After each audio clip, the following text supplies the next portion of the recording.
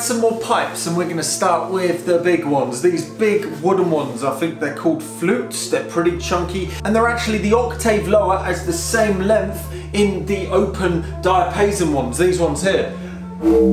So let's have a closer look, shall we? So as the air runs up the pipe, it comes through this thin slit. The airflow then gets sliced by this bit of material, which makes a tiny bit of turbulence, which excites the air that's already inside the pipe. And this creates vibrations in the lengths that are called standing waves. And these standing waves tend to be predominantly the length between this point and the top of the pipe. This wooden flute pipe functions in the same way, and it creates a standing wave that is the length of the pipe. So it goes, and you directly hear the frequency of that wave because it correlates to the pitch that you hear in your ears.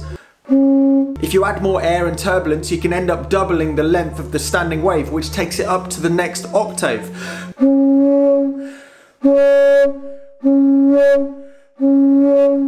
Oh, needs a lot of air. At some points you'll notice that both of those waves are still there. Your brain tends to listen to the one that's most predominant. So at the start, it's the lower type, and if you push it harder, it's the higher one.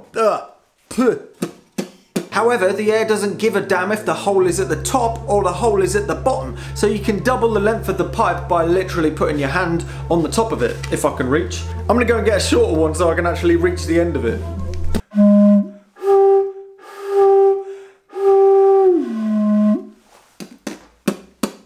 These wooden ones come with a piece that you bung in the top, and this also acts as its tuning method, because the further you get it in, the higher the note becomes.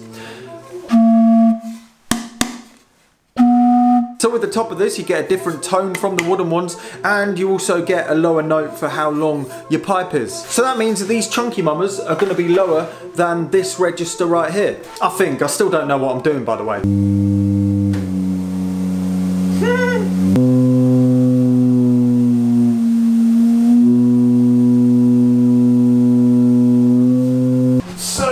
Get another wind chest out and have a closer look at it, shall we? This wind chest is for the big mummers, and it functions slightly differently to the other wind chests that we've looked at. Let's have a look on the inside, shall we? So you may remember when we pulled it out in Bristol, you saw these things with loads of pipes coming out of them. Holy crap, we're not fitting that in the lot van. Oh my God.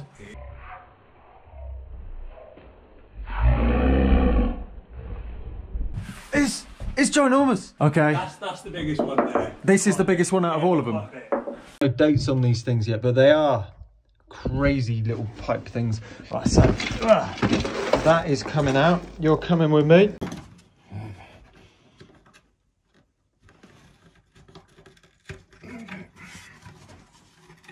Cool. Whoa.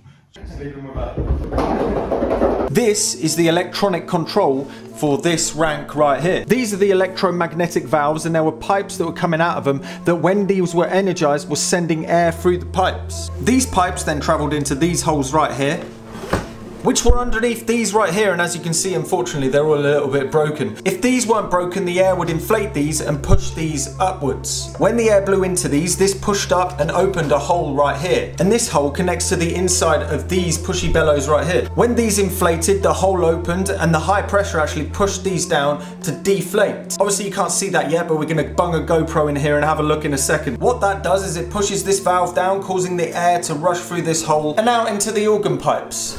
Let's connect it up to some air and have a closer look. Right, let's see what we get.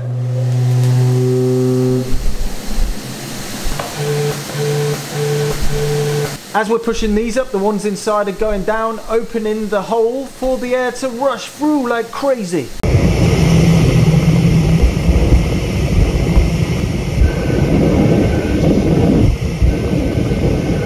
So these on the inside, while some of them needing a little bit of adjustment, are all working. These on the other hand are absolutely mushed. So we've got two choices. Either A, we get this working, get a load of pipes coming out of here, and then replace and repair all of these. Or B, we dramatically simplify this whole thing by adding solenoids here instead of these little thingamajiggies right here. And for a bit of a spoiler, I'm pretty set on option B, which is replacing these with solenoids, which in essence simplifies the whole process, and it means if we do need to move the organ at any point in the future, it's still a heck of a lot easier because this is all in one box and it doesn't need to be connecting to a whole other box with a whole other string of pipes and stuff. These things only need to move about 5mm and there's hardly any loads. So that means we can use a solenoid near the end of its travel, which means we can drive it with much less voltage and current. You absolute beast, Sam. That's not how you do it. It's not like this was destined for the scrap heap or anything. No, no, no, no, no, no. Oh, there's a couple of hanger-oners. Let's just do it.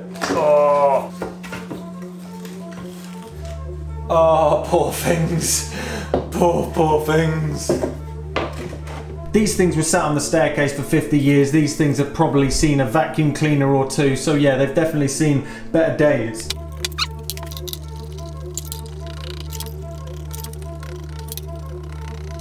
This is the underside of it. These have all been removed. No springs are required because the pressure keeps these closed. You push these and the valve at the top, this is the bottom by the way, opens up. So we just need the solenoid to do this basically. Also check out the newspaper that was used as gaskets for these little valve thingamajiggies. I can't find any dates on them, but that's fascinating nevertheless.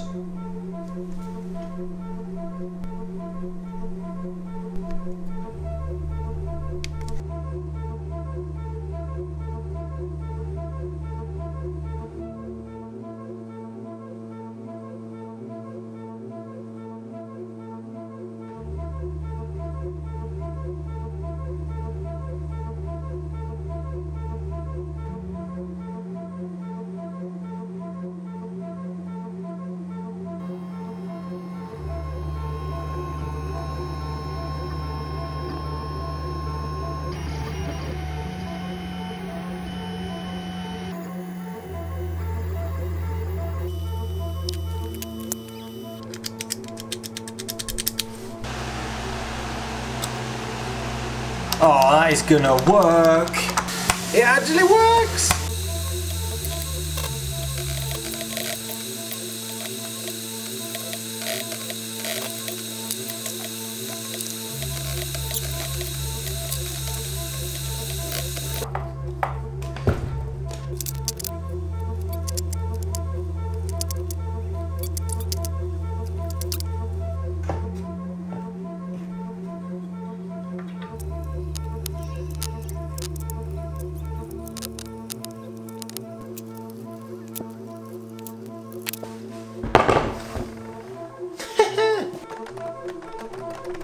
So now when I push a button on the test keyboard, it sends a signal over to the circuit board, same as last week. That then turns on this mechanism, which opens up the main valve to let the air into the pipe.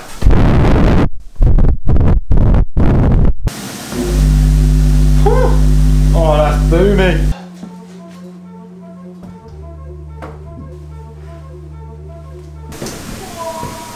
Oh, shit, heck.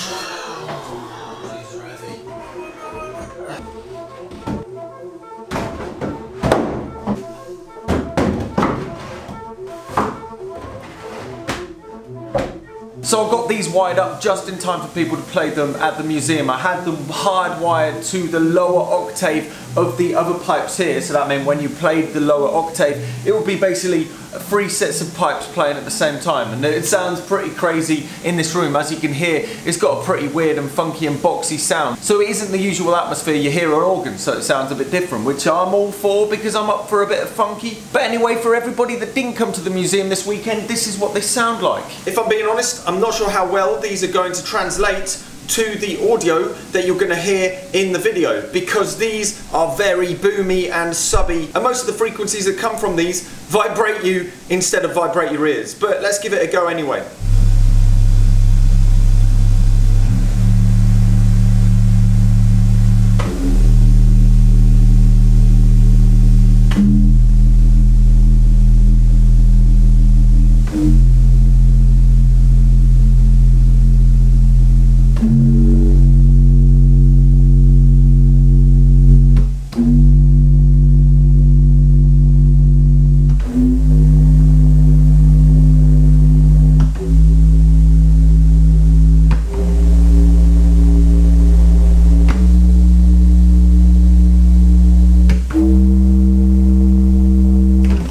Had a lot of feeling when you play them underneath the rest of the pipes.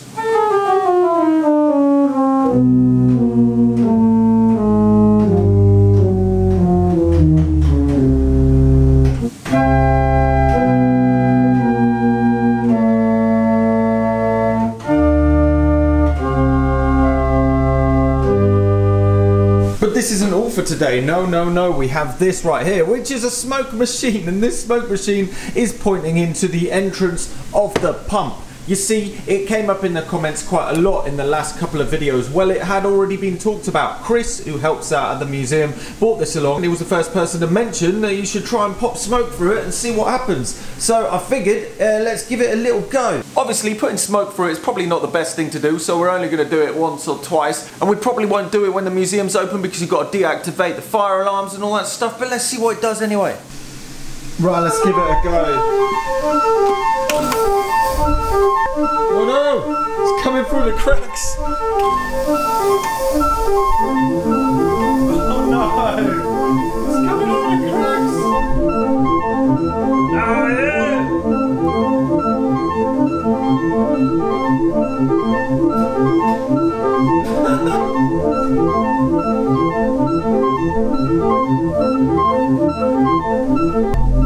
Whoa!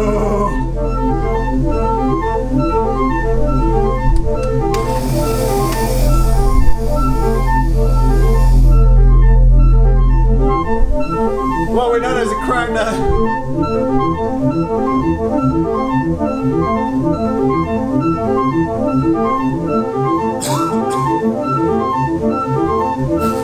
Oh, stop.